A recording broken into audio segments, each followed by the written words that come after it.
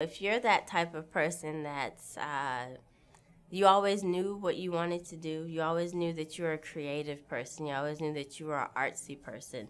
You always knew that that's just how your brain works. When you see something, it's you problem solve. I guess you could say what a production designer does is they problem solve creatively. So they use their creativity to solve problems, and that's pretty much what we do.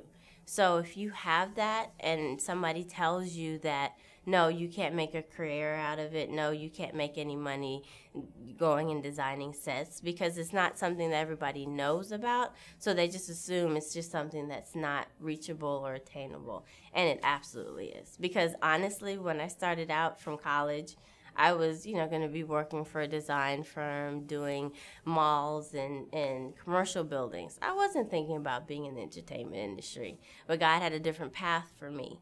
And I'm actually glad that everything happened the way it was so that I could be the person that I am today.